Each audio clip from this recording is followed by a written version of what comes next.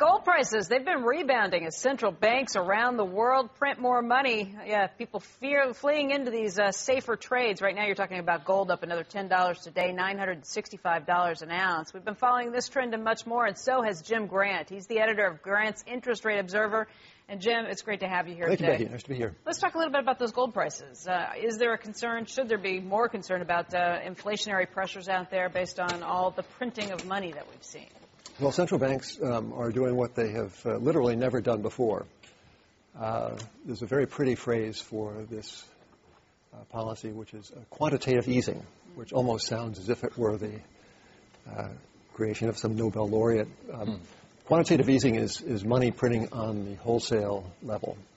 And not just the Federal Reserve, but the Bank of England is at it. The Swiss National Bank, of all banks, is at it, or at least professes to be, not to mention the Reserve Bank of Zimbabwe, which actually led the way.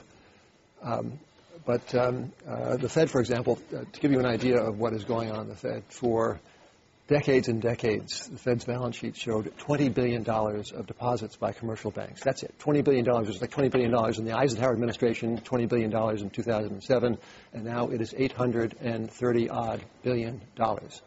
From $20 billion over like 4 or 5 decades to $830-something billion in one fell swoop, or one fell leap. And people say, well, so what? This is tinder, but it is soaking wet tinder because of the skies opening and because of the debt crisis.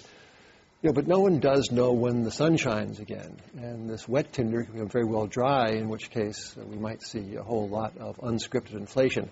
You think we're headed down the road that Zimbabwe has already taken? Please say no. That was a rhetorical flourish, yeah, Becky. okay. But certainly the theory of money printing is not so far away from Gideon Gono, who is, by the way, the governor of the Reserve Bank of Zimbabwe. So he and Ben Bernanke have not so much in common except a faith in the capacity of central banks through money creation. He's a piece of work, that guy. What, Gideon Gono? Yeah, cracks me up. So, Jim, would you support the bill that is in front of the House at the moment? It has 206... Whatever the bill is, no, I'm against it. No, but listen to that, because that supports what you're saying. It has 206 co-sponsors, and it's in favor of auditing the Fed. Auditing, yes. You're in favor of that? Yes, sunshine is good. And the Fed actually is audited, but it might be better audited. The Fed is this peculiar institution. It is a bank, but a most unusual bank. And if the Fed examiners were set upon the Fed's own documents, you know, unlabeled documents, to pass judgment on the Fed's capacity to survive the difficulties it faces in credit, it would shut this institution down. The Fed has like $45 billion of capital, $2.1 trillion of assets, including the dogs and the cats of the credit difficulties. And the Fed is undercapitalized in the way that Citicorp is undercapitalized, at least before the magical transference of preferred to common. That is over, right? We saw that? Yeah, we did. Okay. Yeah. It's beautiful. I mean, the bank looks so much better. You are actually speaking about the dangers of misplaced hope, as you called it, in terms of protracting recession. Well, yeah, dangers of misplaced hope and, of course, mispriced assets. You know, we are making progress in this slump. Every day seems a little bit better than the preceding day, which is good. But I guess we have to, I mean, there are natural curative processes in markets, right? Low prices are the cure for low prices. At low prices, people produce less and they buy more. Ergo, we're still not in the recession of 1991. We're still not in the Great Depression. So cycles are, to a degree, self-curing.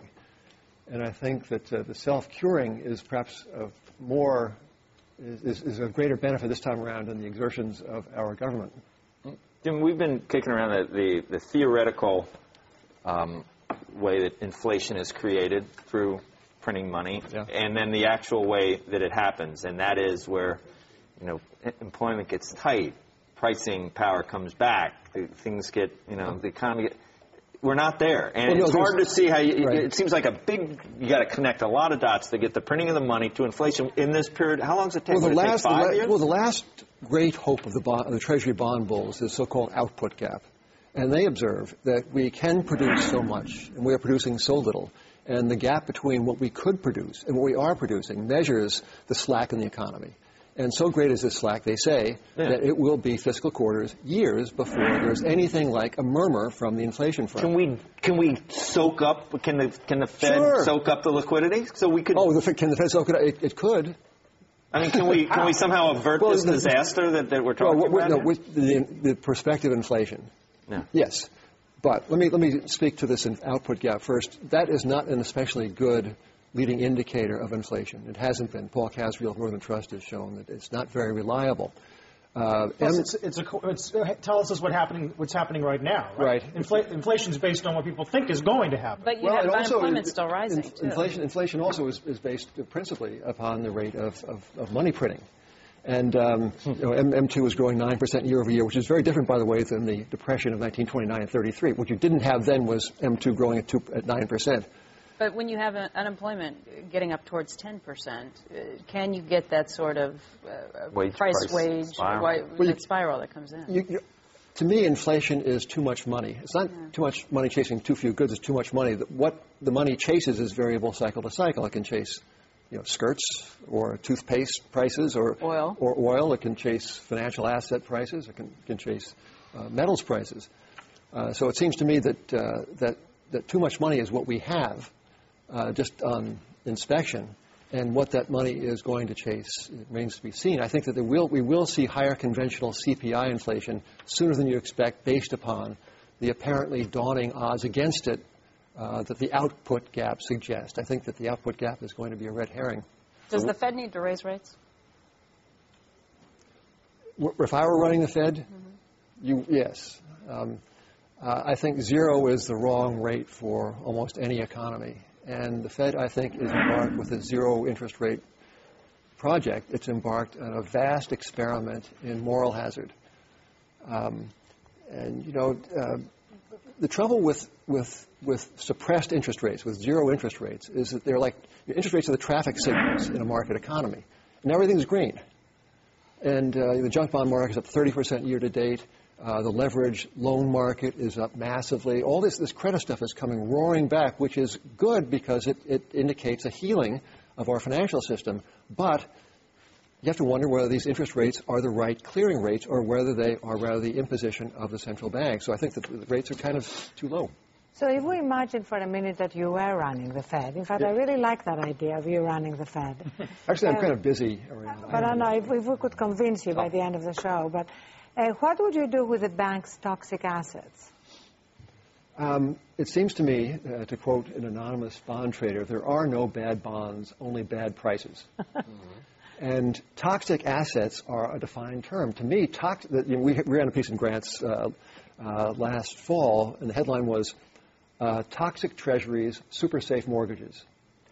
And our line, which we still hew to, is that Treasuries were mispriced horrifically at 2% or so in the 10-year. That was a toxic asset, whereas mortgages at 50 cents on the dollar, some of these residential mortgage-backed security structures, were actually quite promising because they were value-laden, because they were cheap at the price given the risk. So I still think that Treasuries are mispriced. So that's to me is a toxic. To be sure, there is residual toxicity in all of these screwy structures that Wall Street invented. But there is general mispricing and, of course, a very huge asset class, namely government securities worldwide.